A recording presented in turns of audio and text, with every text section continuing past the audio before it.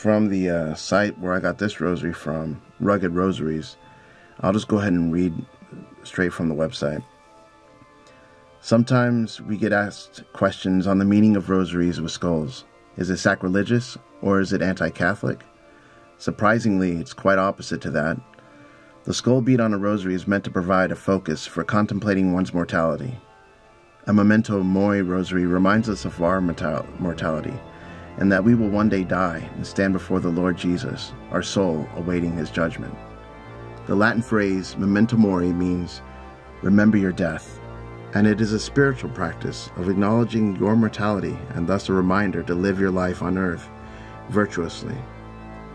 Certainly, a skull rosary is not for everyone, as some people may find it morbid.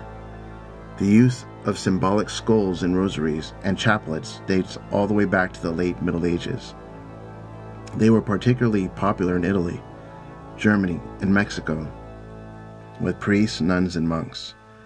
But skulls on rosaries have been used for hundreds of years, and historical art and doctrine supports the use of skulls on the rosary. There are many depictions in paintings of saints with skulls. Some crucifixes depict a skull at the bottom to signify Christ's victory over death. Some rosaries feature a skull bead to serve as a memento mori, or a reminder that one's life is not infinite. There are also depictions of the crucifixion that show a skull at the base of the cross. The Hebrew name of the location Christ was crucified was Golgotha, and it means the place of the skull. It is believed that Adam was buried in that same location, so some use the symbolic skull to signify the first man created by God and Christ's gift to mortal man.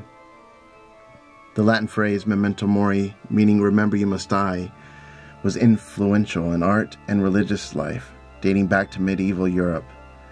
It is a reminder both of our mortality and the judgment that will follow our death. From St. Benedict calls us to fear the day of judgment, be in dread of hell, ardently desire everlasting life with deep spiritual longing. Keep death daily before your eyes. On Ash Wednesday, the words when you receive the blessed ashes on your forehead refer to our mortality. From the book of Genesis, remember that you are dust, and to dust you shall return. And finally, in our Hail Mary prayer, there is a reference to our mortality. Holy Mary, Mother of God, pray for us sinners now and at the hour of death. Amen.